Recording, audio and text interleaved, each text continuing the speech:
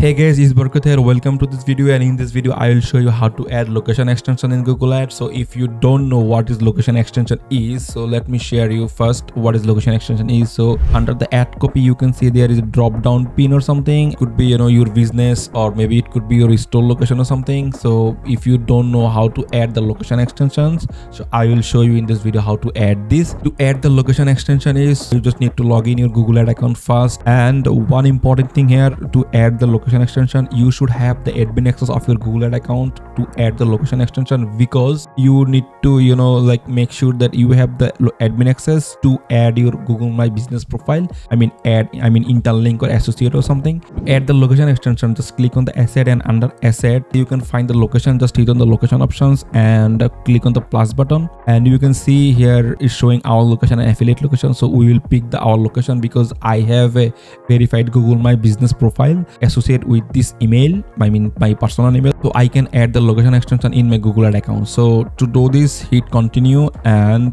here is the most important thing. So you can see I just select the Google My Business profile, and under Google My Business profile I have two locations. I mean two verified business. One is for my client, the Bad Village Yorkshire, and one is for my business. Actually, like I just create a group for my business. So you can see here my business one, my business locations, one locations. I just hit this one and I will continue, and you can see this is the business name of my verified business, I believe. Yeah, see, I am Barkat, PPC agency Liverpool something. So just match the business name when you add the location extension in a Google Ad account. So hit save, and it's added on the account level. Congratulations, you have added successfully location extension in your Google Ad account. So you don't need to apply this location extension on all of your campaigns because it's added on the account level. So it will apply all of your campaign which created under this account. So you are good to go. So this is how you can add the location extension on your Google account.